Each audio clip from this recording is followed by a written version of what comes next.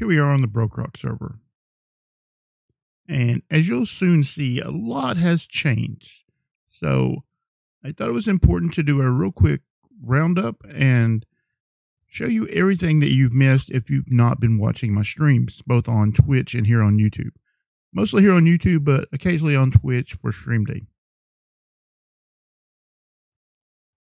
Speaking of stream day, we had one over the weekend. And as you can see, the shopping district has changed a lot. Most notably, the roads. Also the lighting, the decorations. The entire shopping district has received a makeover. The river was transformed. I believe that was a GGMC. Everyone contributed to the roads. And as you can see, the shopping district is now a much, much nicer place.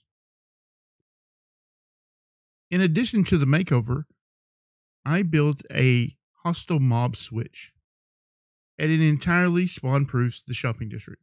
So now the shopping district is no longer a dangerous place where you're likely to get murdered at night. We had a very successful stream day. And if you want to see more about it, go to BrokeRock.com and find the links for everyone's Twitch page. Look for MysteriousPayne, maybe JNaz, myself, GGMC, and SentreNet, along with Mustang Girl and a few other people that help contribute to stream day. Like I said, the shopping district looks amazing now. In addition to the upgraded lighting, the mob switch, the decorations, the custom trees, I could go on and on about what happened during stream day to improve the shopping district, but you're better off just going and checking the links for yourself. In addition to all the work that has been done at the shopping district, I have started a base. Now I picked this location because it had an outpost and it used to have a village. I built a villager breeder, I built a manual cactus farm, I built a stone generator, and I have completely flattened the area. Now there's still more terraforming to be done, more disgusting spruce trees to cut down and replace with majestic birch trees. But we are slowly getting there. So I have started a base. We will be building iron farms. We'll be building a raid farm. We'll be building many, many things here. But as you can see, the terraforming is going great. And if you aren't watching the stream, you are missing out on things like that crop farm villager breeder. But I just wanted to show you around real quickly what we've been up to on streams. Like I said, this is a roundup, a recap of everything that has been going on. I didn't build this raid farm, but it is so nice that I actually rebuilt it twice. This raid farm was built by MysteriousPayne. And prior to me rehabbing it, it had leaves all over the ground. The raid platform was too small, and that's why the leaves were on the ground, because they were having mobs spawn on the ground. Also, the platform was way higher than this. And the outpost spawn spots had jack-o'-lanterns in them. So I actually enclosed the spawn spots so that they would be dark, removed the jack-o'-lanterns.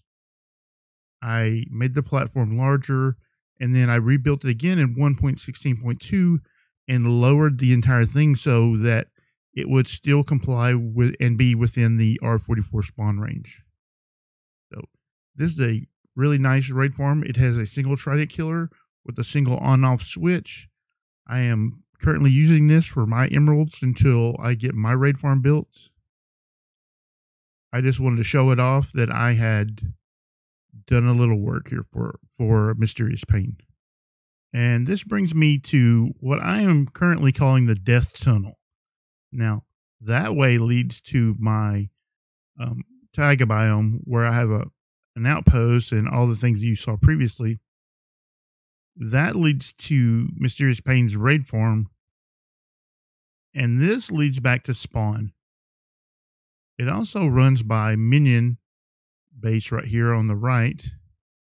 And as you can see, it runs through basalt deltas. So we have magma cubes, and we have gas, and we have skeletons, and this is without a doubt one of the top 2 or 3 most dangerous tunnels on all of BrokeRock.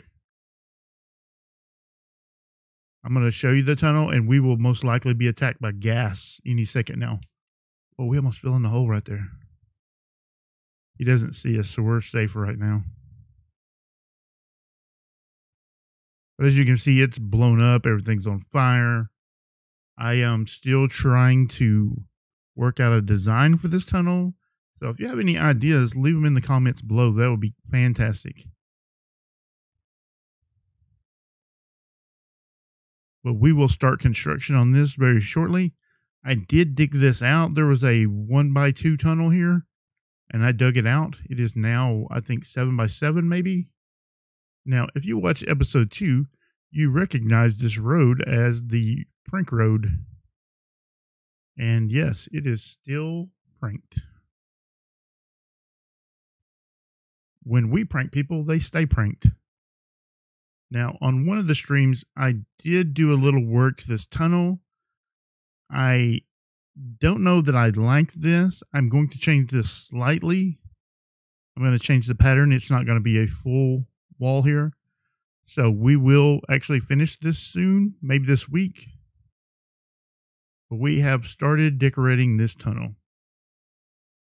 And this is the last stop on the tour. Here we are at my current base. It is an ocean monument. Now, I didn't build this base, so I'm not going to try to take credit for it. This was originally built by FizzCannon, and I inherited after FizzCannon left the server. I did build this trading hall / iron farm for FizzCannon, so I inherited this base. I'm using it kind of as a workshop, as to gather materials, that kind of thing. I AFK for iron here. It's a simple iron farm. You've seen me build it before. It produces sugar cane. It produces iron. I can trade for various things. I can buy armor. I can buy tools and weapons.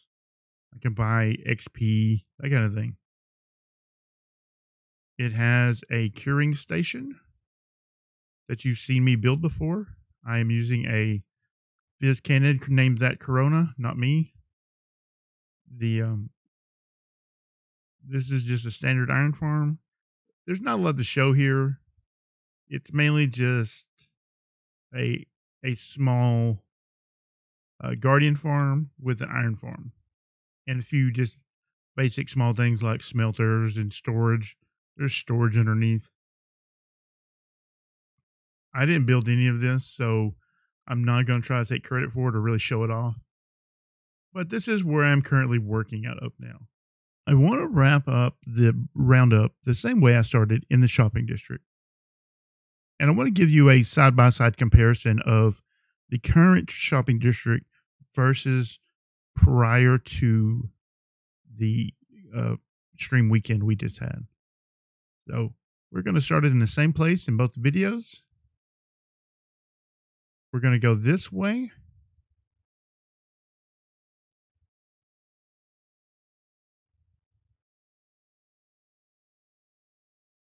And you'll see that we have improved roads, we have improved lighting, just a general sense of everything is better here in the shopping district now.